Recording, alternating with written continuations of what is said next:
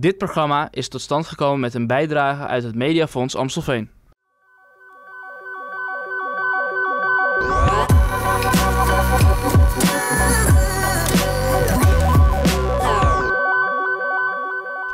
Welcome to the 5th episode of Amstelveen for Everybody, an English-speaking show for our international community here in Amstelveen.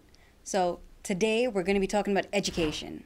Amstelveen is a city with many internationals and a beautiful international allure. Expats and newcomers have found their base here in Amstelveen, but along with them, they bring their children. So this has a big impact on education. What does this mean for kids? What does it mean for the schools? And what does it mean for our local environment? We're going to be talking about all these topics here today. With me on table, I've got the Alderman, Floor Gordon, who's been taking over the portfolio of education here in Amstelveen for her colleague Frank Berkhout. Then we have Mr. Neville Curtin, who is the head of the senior school for Amity International. It's Amity International Amsterdam, but you're based here in Amstelveen. Correct. It's really bad marketing. No, I'm just joking. No, brilliant. We're so excited to have you here. It's the first time that we've got someone from Amity International School also on table. So brilliant. Floor, you've been a guest with us before. Welcome back. Thank you very much. Well, so, Floor, I got to ask you. Over the years, you know, you've seen Amstelveen maybe even change. We've had COVID. Now we're out of COVID. How has there been an increase in internationals and expats? Do you think that it's had a big impact on us, or has it kind of like mellowed out? Yeah, it's an interesting question because historically, Amstelveen is a pretty international city. We've had a very large Japanese community, and over the years, different groups have come into the city. And of course, we've been the base of International School of Amsterdam for many years already. Then Amity came in as another private school. But I think the biggest change is not the number of internationals, it's the fact that it's not only children of the classic expat who go to international private education, but many more children of knowledge workers who also sometimes end up staying in Amstelveen in the Netherlands, which means that they want to integrate into society and go to regular education. And yeah, if you look at the numbers, currently about 22% of all Amstelveeners, people from Amstelveen, don't have a Dutch background, or don't have a Dutch passport, but almost half of them have an international background. Right. So Neville, we've got the Amity International School, who is based here in Amstelveen. Of course, it caters to the wider Amsterdam area in that sense. There's been such an influx of new international people coming in, newcomers, expats. I can imagine that this has changed, you know, the Amity International School. How do you see it? Certainly. I mean, we've had a significant increase in the number of students joining us in the last couple of years. We opened in 2018 with just 2 students. Oh, wow. We've now got nearly 400. Many of those families that have joined us have come from some of the traditional places of origin, from the US, from the UK, some from Australia, Canada, many students from India, from Japan. We're also seeing more Dutch students joining our school, which I think is an interesting and exciting development, and is helping with the integration between the international community and the local community. More recently, we've had some students coming from both Russia and Ukraine, and we've had students from other sort of geopolitical hotspots like Syria and elsewhere, and of course all across Europe, further afield from the Far East, from China, Japan, right, South Korea, as well as Latin America. So yes, our student population is growing steadily, and I think it's a very exciting time to see so many students from all over the world. Absolutely. So, I mean, you talk about that there's so many different cultures, like a melting pot, I would say, in the school. Exactly. And of course, you touched upon that local Dutch children are also joining the school, so we'll talk about that a little bit later. But in general, you've grown from 2 to 400 students in, let's say, less than 5 years. That's an enormous growth. How were you able to take this on? Well, I think there's been a lot of hard work on the part of all the staff involved, and indeed the family community as well. We've all worked incredibly hard to get to the school to the position that it's in at the moment. At the end of 2020, we were authorised by the IB to offer the primary years programme. A year later we had our middle years programme authorised, and only 5 or 6 months later the diploma programme authorised.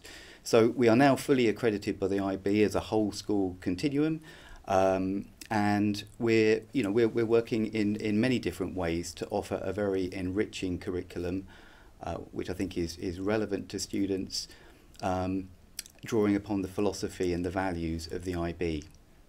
New international children in Amstelveen do not naturally always speak English, let alone Dutch. Some come from Japan or Ukraine, and therefore they're speaking their mother language. But the question is, how as a school do you handle that? Well, there's good news because there's a special program to help children speak one language in the school and get on track with their education. Take a look. Amity was founded 5 years ago and started with just 2 students. There are now more than 400 students from more than 35 different nationalities. The EAL program is a very successful program that teaches children English so that they can manage themselves. EAL is called English as an Additional Language Program. So as an international school, our curriculum is taught in English. We have families from all over the world, and for some children, English is not their first language. When those children come to our school, we enroll them in the EAL program, which supports their language acquisition within the classroom as well as through small group EAL classes. Alice and Shirley are 2 students who participate in the EAL program and so quickly and playfully master the English language. I'm from South Korea. South Korea. It's been 1 year. Almost 2 years.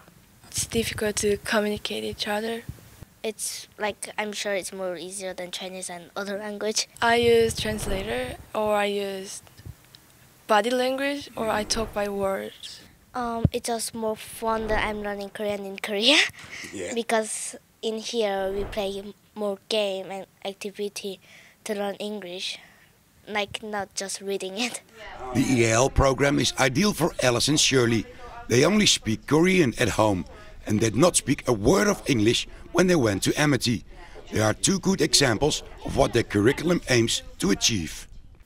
Integrating these children into the classroom is the most effective way for them to learn English, so they can foster interactions between teachers and their peers. When I just come, I was like 0 English, no English. Like. And do you remember how you started? With what kind of words? I just started like my favorite animal or food, because like I love cat. Oh, Yeah. Cat, okay. Then I talk with those things and I learn a little words. And yeah, and my friend gave me like some toys or something, and they show me it's umbrella, it's cat, it's dog, like that. We do try and make it fun. I think the most important part is for students to enjoy the process of learning.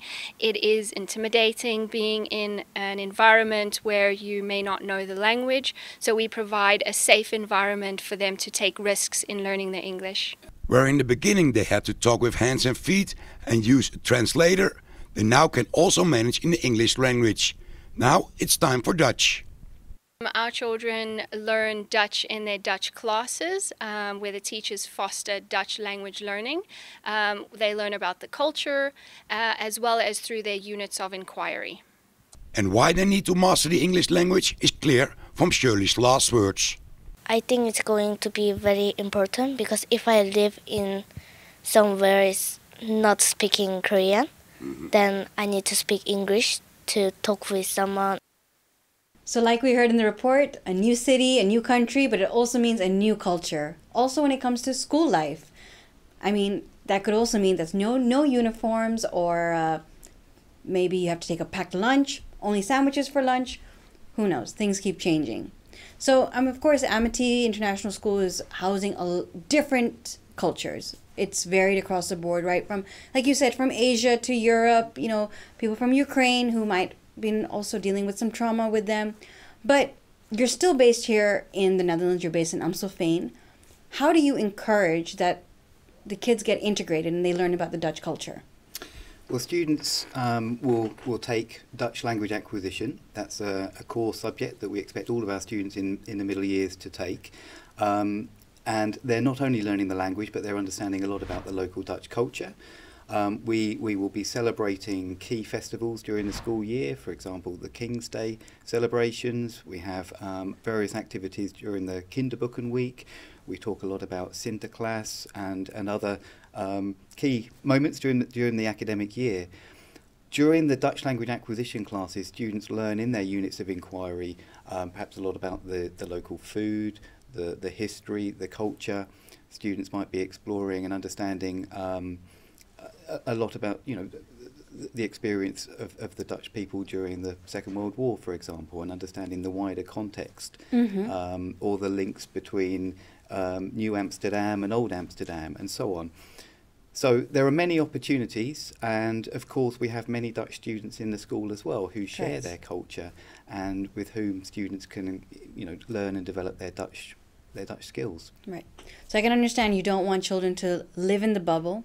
Floor, from your perspective, what do you think, as alderman from the municipality, do you think that this is enough? Well, like I said in the introduction, we've seen the population change. And where we used to have classic expats that onboarded at the International School of Amsterdam, Amity International School, where I have to say it's amazing the programs you offer, including the language and cultural exchanges you do. But we see a number of people coming in now who do not have the means to go to private education. And so it's been, for us, maybe a struggle too to figure out how do you onboard them in the regular education system. So we now have a number of things we offer. We offer actual internationally oriented primary education, which is for people who are not here to stay very long. So they do want to have English language education. And as well, we have basically the onboarding in the regular school system. And for kindergarten, that's easy. You just go to a school and you learn the language. But if you're a little older, you have to take a little in-between class, basically a link class. And we offer that too, both at the primary school education level as well as secondary education, so people can then follow through in the Dutch language system. But like I said, it's a struggle to figure out what's the best offer you can give children, because not everyone knows when they come here if they're going to stay. So I mean, keeping that in mind, that means that there are opportunities for a child to start off in the international stream and then transition into a local Dutch school in that sense. Theoretically, it's possible, and I don't know if it happens very often right now. And I also, in general, I would say, let's hope that children don't have to transfer too much during their childhood. So it's very important that at the beginning, when people come here, we have a very good intake and a good information office, which we have now in English, and centralized information office, where we can talk to the parents about their intentions of staying and basically advise them to the best extent on where to go. And when I say we, it's not the city that does that. We subsidize it. We have no part in the actual education of children, but we want to make sure the infrastructure is in place, the information is in place, so people can pick the right place for their child and that way, integrate. But where can they go if parents have a question about, how they can get their kids transition into a Dutch school? Where do they log in? Where do they check this information? Who do they talk to? Well, I think the first thing I always say, the click, call, and face principle, but on our website, the centralized information office, Amstelveen, you can find a range of information, what is available for which age group, because it's very specialized too. Is your child at the daycare level, and do you want to have international or bilingual daycare, or is your child a little older and ready to go to primary school, or even beyond that, secondary school? And there it's all explained, what are the offerings, where are the schools, and then it's probably best after you've informed yourself to talk to somebody. The Ukrainian Amstelveeners have their own way of safeguarding their language and their culture. For that, they've got a special school that starts on Sundays for all their children. Our regular vlogger, Curtis, he's going to take a look at what this school entails. Hey everybody, Curtis here again. This month we're talking about education here in the Netherlands, and a popular phenomenon amongst expats is Sunday school. So I'm here at the Ukrainian school in Amstelveen. This is a place where they come to, study the language, have cultural connections, and just keep that connection back to their home country. So let's go check it out and see what's going on here. Hey everybody, I'm here with Vitaly Tonenchuk. He's the director of the Ukrainian school here in Amstelveen. So how many children attend this? We currently have almost 160 children every Sunday coming to attend the Ukrainian lessons. And has it become more popular since the war broke out?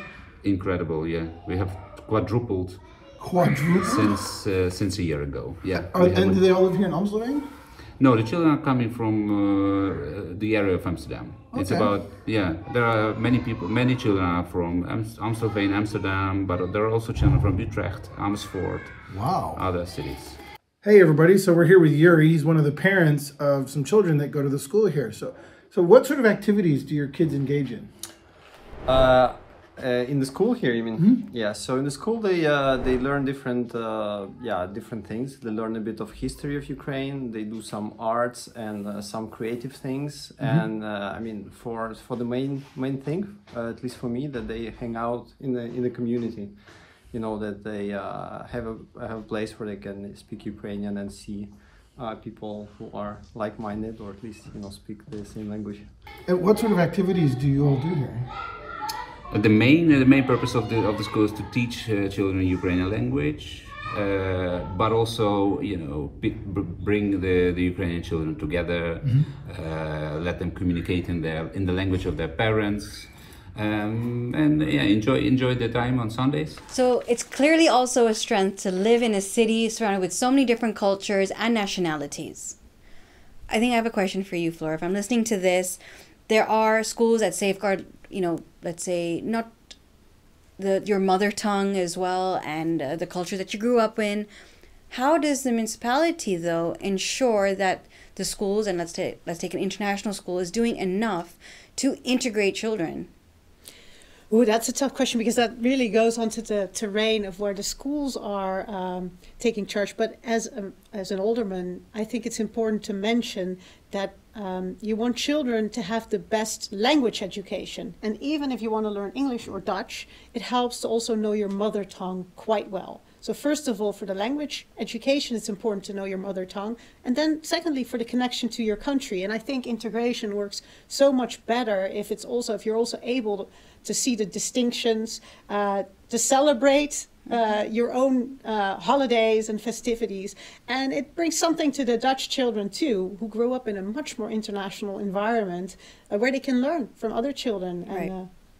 But is the municipality taking an active role to ensure and encourage international schools? Or maybe, let's say, a standard that they have to do integration? Or no, we don't set rules, but we do try to enable this. The Ukrainian school is something that we have no legal obligation to host, but already years ago we thought it was important enough to have it and to offer it. And we have actively looked with the schools to house them now that they've grown so much, as it was mentioned in the video, quadrupled, which immediately left us with a problem because the location they were in before wasn't big enough. So what we do is try to ensure that everything surrounding the education system is in place so this can be offered to these students. Thank you very much, Fleur. So Neville, for you, for the Amty International School, do you feel that as a school you're doing enough to ensure that kids are integrated? I think we're making some good steps forward, but there's still much more work that we can do. I think ultimately through the IB programme and the framework, there's many opportunities for our students to actively provide service, to get involved in the local community. We've had some examples such as collections. We had a period poverty campaign that our students decided to focus on, with large donations to the Amstelveen Food Bank, for example. We've had donations and collections for the Ukrainian community, but I think that there's much more that we need to do, and we want to empower our students to take some of those initiatives and to develop their own sense of agency, and in the process develop their language skills and connections to local people as well. Great. Let's keep hoping that maybe more schools take bit from this, and also maybe there's a collaboration point for you. in that sense. Exactly. We don't want to be isolated within the community. We very much want to be integrated, and our wider family community want to do so as well. So we welcome those opportunities, and we will actively work to try to reach out. Great. Thank you. Friend for Friend is part of Participe, which helps young newcomers, get to know Amstelveen and the surroundings. They're accompanied with a buddy, and they get to know about, let's say, daily life of a ordinary Dutch family. They get to know the routines, they get to know the cultures and the habits. It gives them a soft landing to come into the Netherlands. We match a young status holder, so someone that's a refugee, and someone that's like between the age group of 16 and 27 that was born and raised in Holland. They will walk with each other for like 6 months. Newcomer John and buddy Fabian have been linked by Friend for Friend. They have been working together for a few months now to make John feel at home and to make a connection with Amstelveen. And that goes beyond just learning the language. It's the experience of the 18-year-old John who came to Amstelveen from Uganda 2 years ago. He helps me a lot with the language. If I need some help with my homework, he helps me, Language is like, it's one of the barriers, right? If you want to assimilate into a civilization, society. But like knowing where to go to get what also like really matters. Like your lay of the land, so to speak. You're helping people in way more aspects of life than just language. Sometimes you may be at home lonely, you have nothing to do. Yeah, new here, you don't know anyone, you can speak the language. And sometimes the people for Friends of Friends, they came to my school. They said, if you want to participate, come. We can get for you people who can help you with anything you want. Friend for Friend is therefore not only for learning the Dutch language. Perhaps even more important is to ensure that they integrate into society and make new contacts. And you offer some like easy ways into some things that are mainly things like Dutch people do and knows, like how education works, for example, or how healthcare works. It's a perspective from someone who's like born and raised here, and it may help a lot if you're not from here. The Friends of Friends concept, I think it's actually good, because like some people come from other countries, come here like to live here, and they may have some problems. They can't communicate with other people, and organizations like Friends for Friends come and help people like that. Yeah, it basically helps some people, and some people have some emotional struggles and some struggles at home. They want to just have someone to talk to. Yeah. The starting points are therefore very diverse. Think of it as a broad package of a social safety net. Buddy Fabian sees that John has already grown enormously after a few months. He was like really outgoing in the first place, so it was not like shy or anything, but like around each other we're way more comfortable than we were in the first place. Coordinator Abdi, who was a buddy last year, has developed a close friendship. The importance of Friend for Friend is therefore very clear to him. It's very easy to get like socially isolated, and if you can't speak the language and you don't have a lot of family or friends here, it's like very easily for you to fall out of picture. So here we try to participate everyone, and like they gain a big network from it. So for them it's like a good thing, and for us we're helping other people, so you could never go wrong with that. You want to say goodbye in Dutch? Doei. Yeah. Okay, I mean, Friend for Friend, I think it's a great concept. Is it something for the international school, maybe to send over volunteers, or? I think it would be a fantastic initiative for us to connect with. We've got lots of students currently doing the diploma program, 17, 18-year-old students that as part of that program will undertake CAS experiences, creativity, activity and service. And I think these would be ideal service-focused activities. I think they would benefit enormously from. Absolutely, and I think it helps, you don't need children to, as a parent, you don't need just kids just to integrate or find new friends. There's a brilliant program, Friend for Friend, that can do so.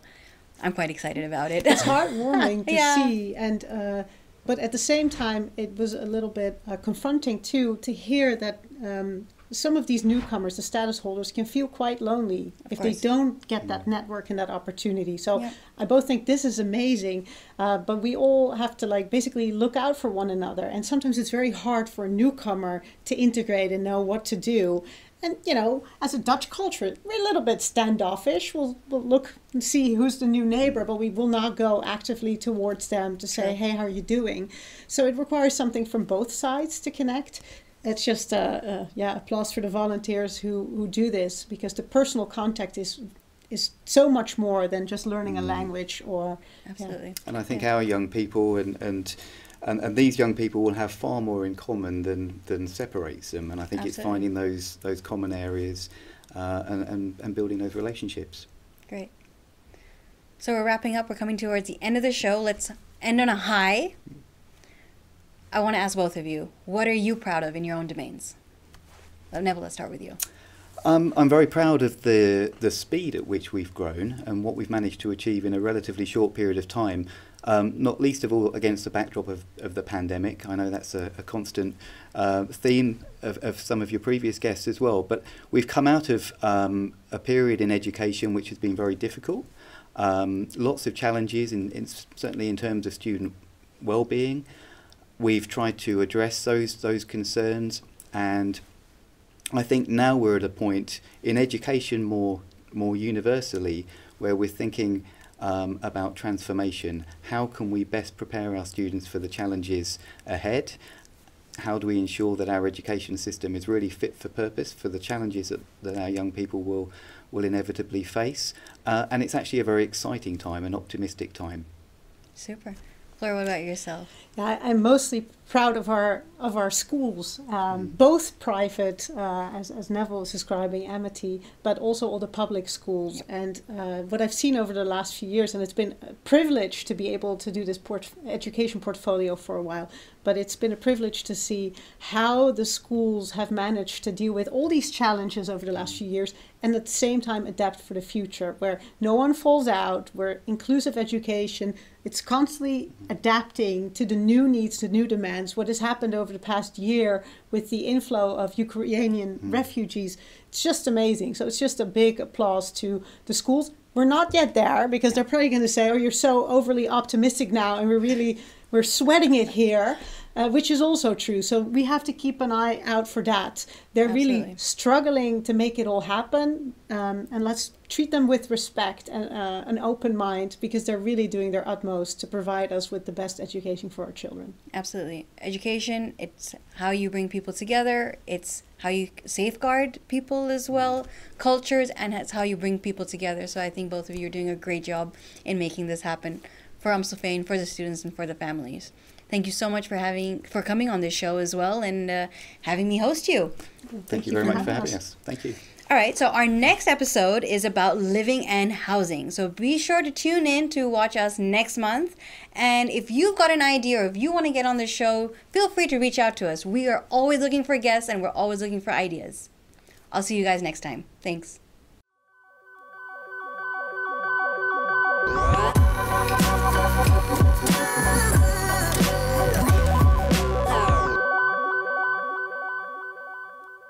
Dit programma is tot stand gekomen met een bijdrage uit het Mediafonds Amstelveen.